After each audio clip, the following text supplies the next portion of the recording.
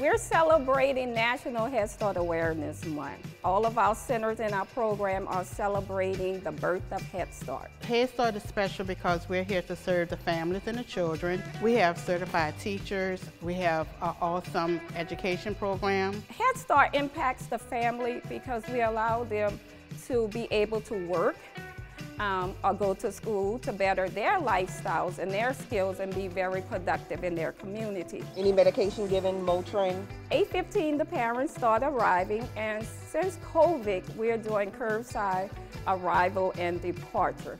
96.7. And that system procedure has gone well, really well. In order to get in here now, it's like Fort Knox. Parents are not allowed in the building. When the children arrive, the staff signs them in. We take the children's temperature before they get out of the car. And in the event if a child temperature is 100.4 or higher, we cannot accept that child. Before the children gets in, we have to sanitize their hands.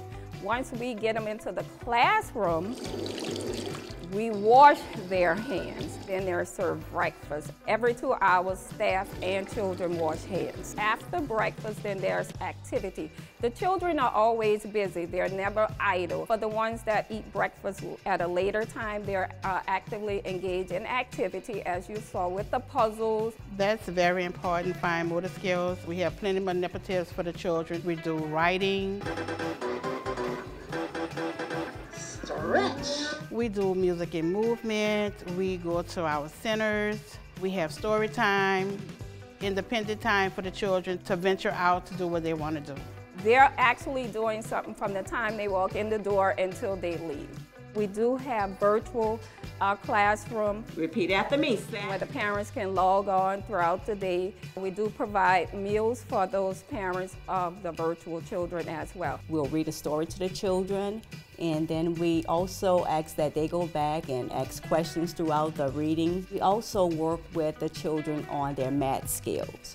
And then we want to make sure that they are able to count. We prepare our 4-year-olds for kindergarten. Kindergarten, that's when they're really venturing off to be excited, new friends, but we start here in order for them to be prepared for their next step. They have gone on to magnet school, gifted schools. Some of our future doctors have started off at Head Start. Some of our future teachers have started off at Head Start. So Head Start is the spot for the children to start in order to help in their careers.